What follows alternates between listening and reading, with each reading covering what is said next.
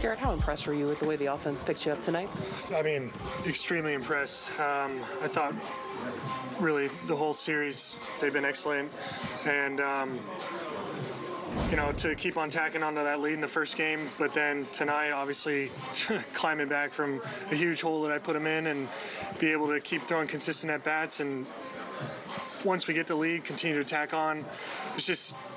It's impressive. It's really impressive. How do you wrap your head around how quickly things happened there in that first inning? Yeah, I mean that was a struggle. I mean stuff was just over the middle of the plate. I mean pitch after pitch. It just seemed like credit to them. They got their A swings on pitches that they should hit, and obviously they're super talented and they have really good hitters.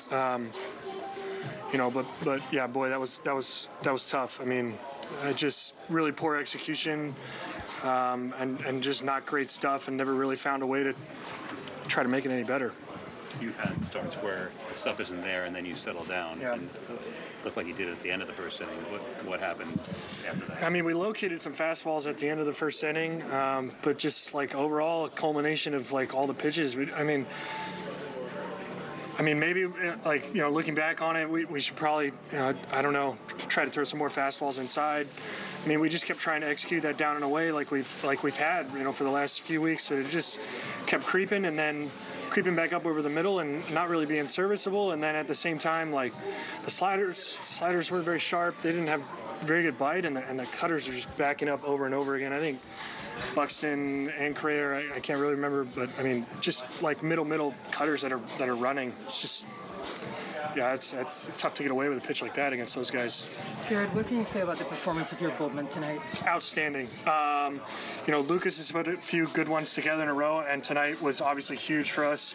Wandy was super crisp. Mike King came in and does what Mike King does, and Clay closed it down. I think that like it was really special for them to be able to hold and keep throwing up zeros. I mean, obviously the momentum swings drastically in the favor of the Twins early, and I can't do anything about it. But, with the quality of bats that we were having, continue to play good defense for the bullpen to hold zeros and let us continue to kind of gain momentum and make our at-bats like more relevant as the game goes on until ultimately we get the lead and then lock it down. I mean, what a great team win tonight. I mean, super impressive.